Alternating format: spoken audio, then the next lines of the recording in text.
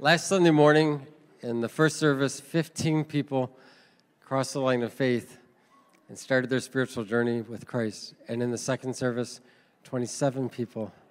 And in the third service, 35 people crossed the line of faith. Isn't that great?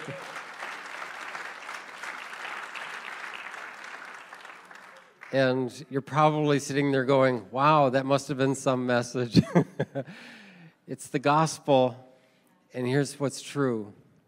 The reason 1 out of 10 people who came in last Sunday crossed the line of faith is because you invited them, and you prayed for them, and you love them enough to want them to experience the grace of God for themselves. And we think that's a really big deal. So I want to thank you so much that you extended that invitation. You felt this was a safe enough place for them to come. And you know what I believe? I believe there were probably that many who didn't take that step yet, but they've taken a step by just showing up. And how many believe God can continue to lead and guide them until they're a part of His forever family? We're continuing on in our series called Interrupted, and I'm in Mark the 9th chapter. And it says, when they came to the other disciples, they saw a large crowd around them and the teachers of the law arguing with them. And as soon as all the people saw Jesus, they were overwhelmed with wonder and ran to greet him. What are you arguing with them about? He asked. A man in the crowd answered, Teacher, I brought you my son, who is possessed by a spirit that has robbed him of speech. Whenever it seizes him, it throws him to the ground, and he foams at the mouth, gnashes his teeth, and becomes rigid. I asked your disciples to drive out the spirit, but they could not. You unbelieving generation, Jesus replied. How long shall I stay with you? How long shall I put up with you? How many know these are not encouraging words? And Jesus says this. By the way, he's not talking to the dad or the boy. He's talking to people that he hoped would be able to step into that situation with faith. So they brought him the boy, and when the spirit saw Jesus, it immediately threw the boy into a convulsion, and he fell to the ground and rolled around, foaming at the mouth. Jesus asked the boy's father, how long has he been like this? From childhood, he answered. It has often thrown him into fire or water to kill him. But if you can do anything, take pity on us and help us.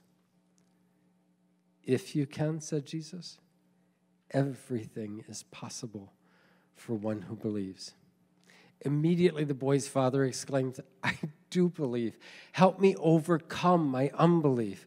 When Jesus saw that a crowd was running to the scene, he rebuked the impure spirit. You deaf and mute spirit, he said, I command you, come out of him and never enter him again. And the spirit shrieked, convulsed him violently, and came out. And the boy looked so much like a corpse that many said, he's dead. But Jesus took him by the hand, lifted him to his feet, and he stood up. In our culture, we're uncomfortable with conversations about faith. That is considered an intensely private matter. And so public conversations about faith make people a little bit anxious. Although in our culture, they do expect you to be very open about every other aspect of your life, including your sexuality. There's also a tendency among Christians to not openly discuss challenges of doubt when we're struggling to hold on to a faith because of some things that we're going through. The question naturally becomes, if our culture is uncomfortable with the conversation and the church can be uncomfortable with the conversation, where can we have it? And the good news is the Bible is not silent on these kinds of issues. We're going to talk a little bit about how you can interrupt doubt today. And I want to start by understanding this, is that doubt is not refusing to believe. It is more a lack of certainty about what you believe. It's not a position of, I won't believe anything. It's just that there are things that you've held and you're less certain of them now. Maybe some issues of your faith have become a little confusing or disorienting to you. Maybe you feel like you're slipping or losing some traction or some ground. And here's the other thing I want you to see this morning is that everyone experiences doubt. Everyone experiences doubt. There's no spiritual level where you are going to get to where you don't doubt anymore. By the way, it's not just religious people that experience doubt. Atheists experience doubt. They have a position, and then sometimes they wonder and they worry.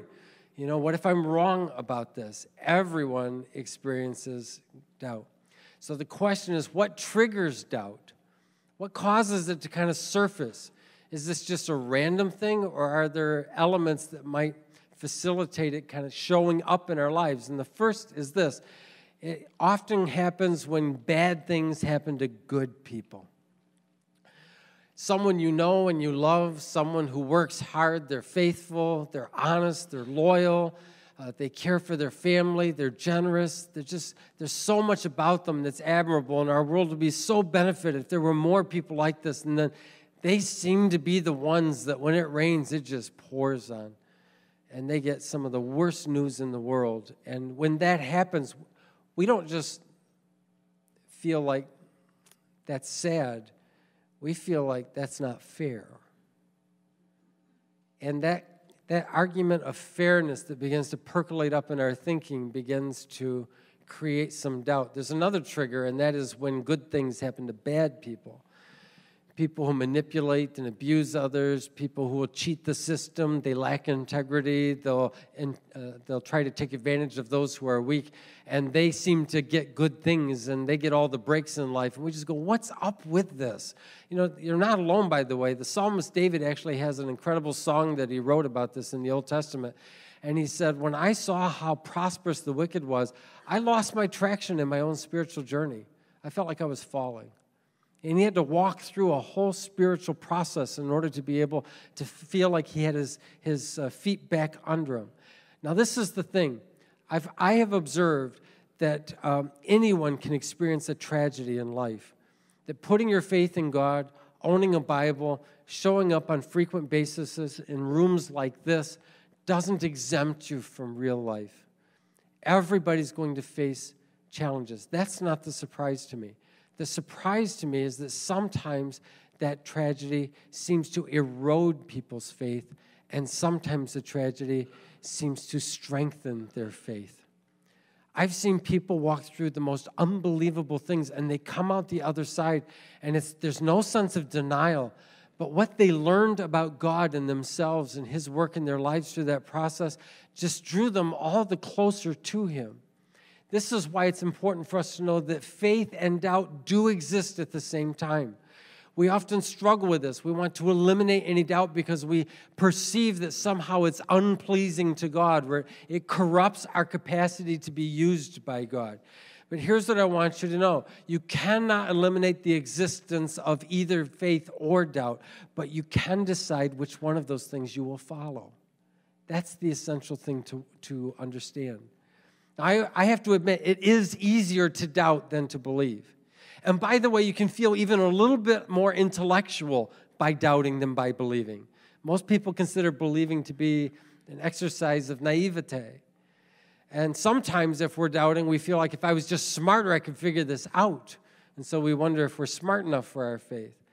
And it's easy to surrender to the idea that maybe our faith isn't strong enough. But here's something I want you to understand. A lot of people think, well, then I'll live without doubt or without faith. I'll just go neutral, and then my life won't be ruined either way. But what I want you to know is that that's really not an option, because actual living in a real world requires actual choices, and those choices are largely driven by concepts of doubt or faith. And the stakes are astonishingly high. I mean, what if there really is a God? What if there really is an eternity? What if this is just something that we go through, and what happens after this is the most important thing? That's worth trying to figure out. That's worth trying to understand. And here's the thing. To be neutral, you just have to stay home, and you have to escape all of life, and that's not an option. Now, some people choose doubt over belief. So they will not join any causes because those causes probably aren't going to accomplish their goal. They never vote for any leader because that leader's probably going to fail. They won't be able to keep their promises. They won't exercise any generosity because the money probably won't go where it's supposed to, or it probably won't accomplish what they want it to. And so there's this, it's just easier to be in doubt. But the simple truth is that we have to choose. Neutral's not an option, and doubt is easier. This is what I will tell you. For example, we've had people get married, and when people get married, I will tell you that is an exercise of faith. It is. I mean, just statistically, when you look at how many marriages don't make it, but they stand there and they make incredible promises to each other for better, for worse, for richer, for poorer, in sickness and in health, forsaking all others till death us do part. I mean, these are statements of faith. I've never had anybody stand there and say, I doubt this is going to go long. I doubt I'm going to be able to keep up this charade. I've just, nobody, and you can back it all the way up. If you doubt that there's ever a person that you could spend the rest of your life with and love more than you love yourself, you will never ask anybody out. If you do ask them out and you doubt that they have the character or the capacity to be able to do a life together in a way that makes it meaningful, you will never ask them for a greater level of commitment. Our world is full of people who are making decisions on doubt, and they try to sell it as some kind of intellectual superiority. They're just afraid. They're scared to death of life, and they don't want to look naive, and they don't want to look stupid, so they exercise options that they think protect them. And it does. Protects you from life. But it doesn't protect you from disappointment, and it doesn't protect you from loneliness, and it doesn't protect you from fear. It's a challenging situation. So is faith a way to kind of calculate what's more likely to happen? Absolutely not. And faith isn't just about what happens after you die. Faith is about how you live every single day. So we're going to talk a little bit about that. What does faith look like? And faith kind of has three faces that people wear. And the first is what we want others to think we believe. It's not as though you don't actually believe it, but you say things to others because you want to identify how you think about something, where your faith is, what your convictions are. And so you share that to people. And then there are things that we sincerely think we believe. This is what I actually hold on to. And here's what I want you to know. Sometimes we get surprised that we don't actually believe what we thought we believe. For example, you probably know this guy in the New Testament. His name was Peter. He was one of the three closest followers of Jesus. And just before Jesus' crucifixion, just before his arrest, he's standing there telling Jesus, these other guys, they may be cowards. These other guys, they may forsake you, but not me. I will lay my life down. I will go to the end for you, Jesus. And you know something? He's not pretending when he says that. He believes it's true. But then the pressure comes. And all of a sudden, it becomes harder to say what he once believed was true. He becomes very afraid. So when people are expressing their views to another, or people are holding convictions in their heart, these are all valuable and good things. These are not bad. But we have to know it's not enough. There's a third face for faith, and it's what we act on. It's what we act on. If you believe that touching a hot stove is an unwise thing to do, there's a way you will act around that stove. If you believe that gravity will pull you to the ground, you will not try to float off the top of a building.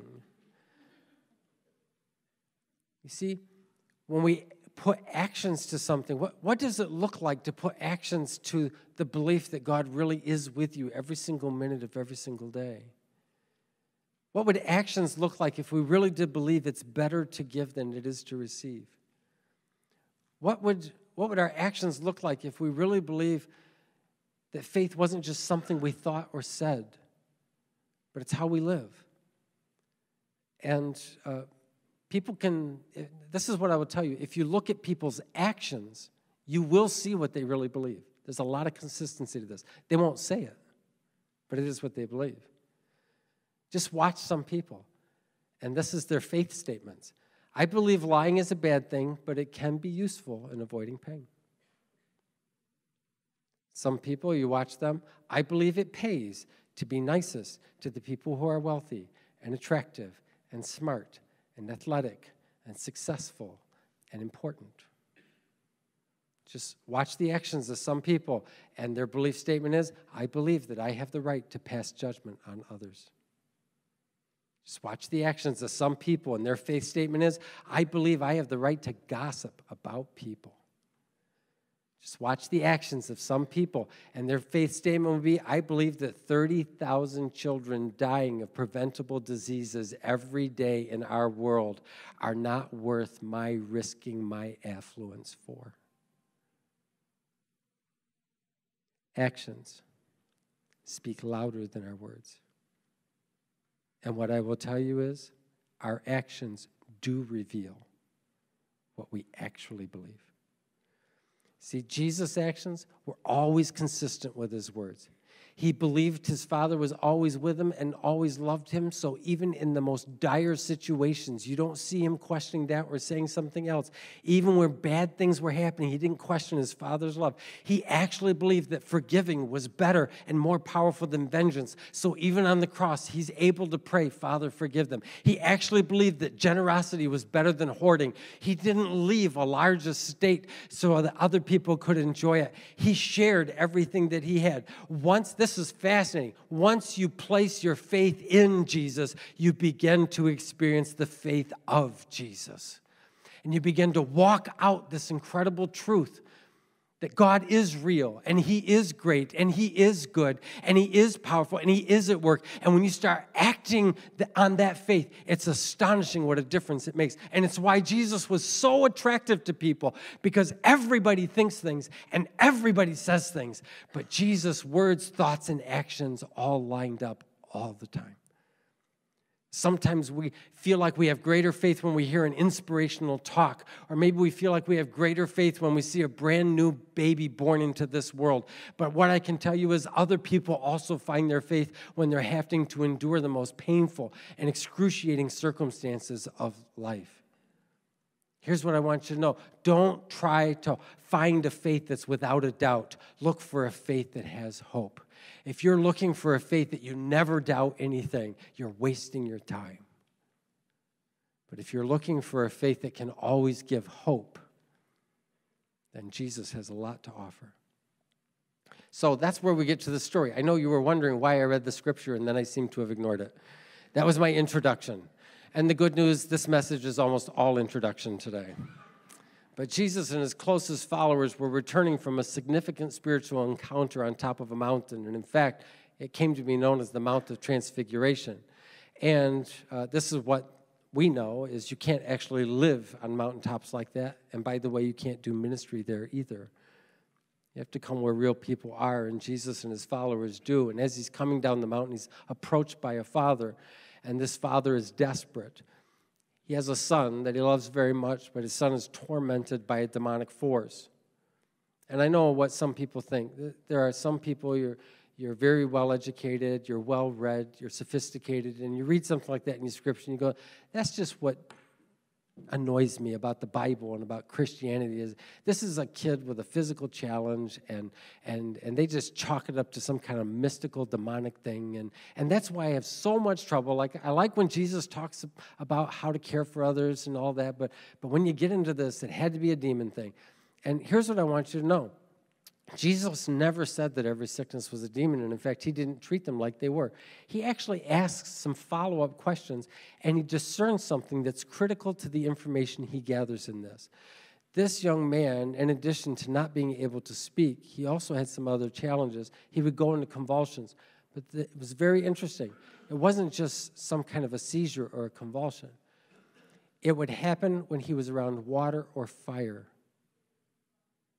And he would fall into the water, and he would fall into the fire, and he was constantly almost losing his life. See, Jesus knows that the thief comes to steal, to kill, and destroy. This wasn't just a physical thing. This is some demonic force that wants to destroy this young boy's life. And so the Father had asked Jesus' disciples to cast this demon out, and they tried. but they couldn't. And so there were some doctors of the law around who then started having a theological argument with them about whether or not they should be able to do this, and wasn't this just for God? And so the crowd is insulting them, and the disciples are embarrassed and defensive, and everyone breaks up into an argument, which is exactly what happens when Christians get embarrassed and defensive. Every time you hear a Christian arguing, assume they failed at something and they're trying to cover it up with an argument. This is why our world hasn't been reached by grace yet. And Jesus comes in and he says, what are you arguing about? And, the dad is there, and he comes up and he tells Jesus. And as he brings the boy, the son just goes into another convulsion. And Jesus did a couple follow-up questions. And then this is what the father says. If you can do anything, take pity on us and help us. If is not a word of certainty. If is not the word people use when they have strong convictions. But this father, he's at the end of his rope. He has prayed every prayer he knows to pray, and nothing has happened. He has made every promise he can make to God, and nothing has happened. He has promised to give whatever he has, and nothing has happened. He has taken this boy to other religious leaders, and nothing has happened. Every time he winds up with the same thing, nothing. And have you any idea how painful it is to try to find a little bit of hope one more time after so many years? But there weren't any other options. So he tries one more time. He's gotten used to people staring at his son. He's gotten used to people whispering about him. He's gotten used to people creating distance from him and his boy. He's gotten used to parents pulling their children away and protecting them. And so he just blurts out to Jesus, if there is anything you can do, please have pity on us. And Jesus responds by saying, if everything is possible to him who believes. And that's when we get the most amazing and honest answer in prayer you could ever possibly hear. He doesn't say, let me retract my previous statement. I want to amend my remarks. He doesn't try to hide the inner conflict that's going on inside of him. This man who has iffy faith prays an iffy prayer. And what he says is, I do believe, but help me overcome my unbelief. I believe and I doubt. I hope and I'm afraid. I pray and I waver. I ask and I worry. I do believe. Help me overcome my unbelief.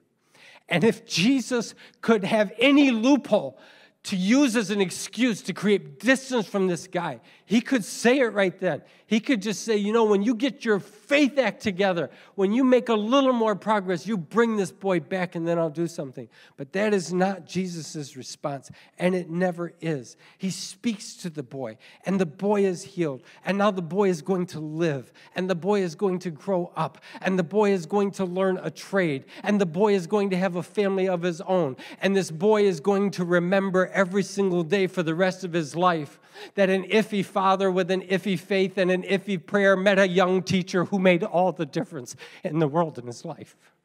That's what he learned. That's what he learned. He'll always remember that. So no matter what you're going through, there's something inside of you that still has the capacity to hope. You can still pray. You can still search Scripture. You can still show up in rooms like this. The reason we are attracted to Jesus is because his thoughts and his words and his actions, they always lined up. Maybe God really is as good as Jesus said. And maybe he's as powerful as he proved to be in the resurrection of his son. And something inside of you tells you, you really do have an alternative to despair. That's what Jesus comes to do. Now, one day, we'll know. Right now, you can't see it. We can't figure it out. But one day, we will know, and one day, we will see it. But until that day, we can have hope, and we can pray iffy prayers. You don't have to hide your doubt, but it doesn't have to control you either. That's what God wants us to know today. So I'm going to ask you to bow your heads. And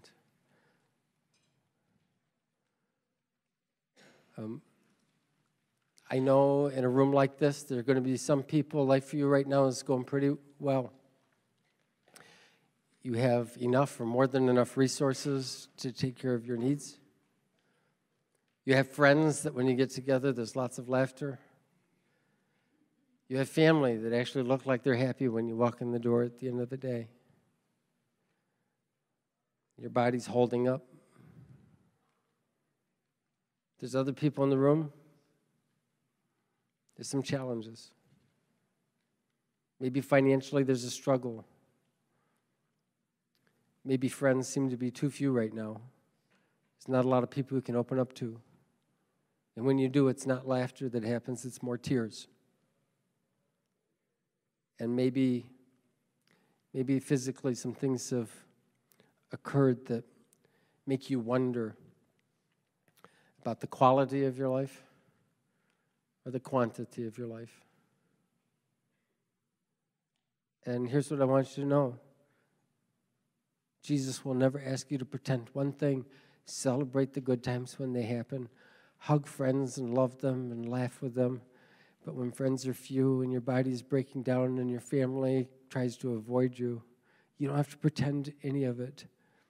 And you may not feel like you have a great amount of hope or a great amount of faith, but you can pray an iffy prayer with iffy faith and watch a great God do great things. So I'm going to do something a little bit more unusual today.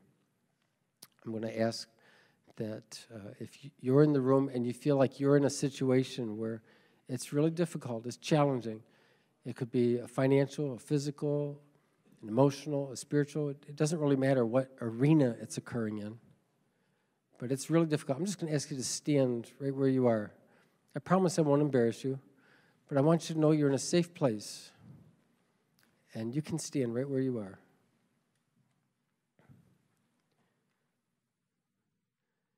And I'm so thrilled to see you standing because I know God's heart towards those who don't pretend anything. Now, all of you who are seated, I'm going to ask you to stand and move towards someone who's nearby who is standing and just place your hand on their shoulder. I'm not going to ask you to yell at them or shake them or do anything. I want them to know they're in a community that even if they can't see a good thing God can do, we're willing to pray for it anyway together. Heavenly Father, your Son tells us how good you are, and his actions, they never wavered. Even in excruciating pain and experiencing the rage of governments and religious systems, he still cried and called out to you because he knew you were there. Would you help us experience that your presence is with us today too?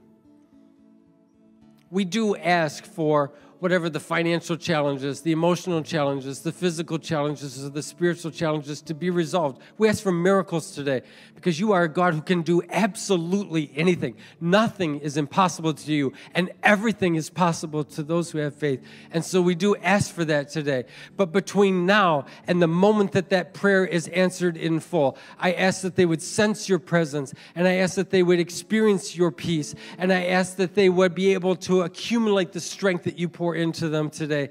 And I ask that they be able to experience hope, that it's not always going to be like this. We may not be able to see how you're going to work it out, but you are at work and you are good. And we trust you and we believe you for that. In Jesus' name. And everyone who agreed with that prayer said, Amen.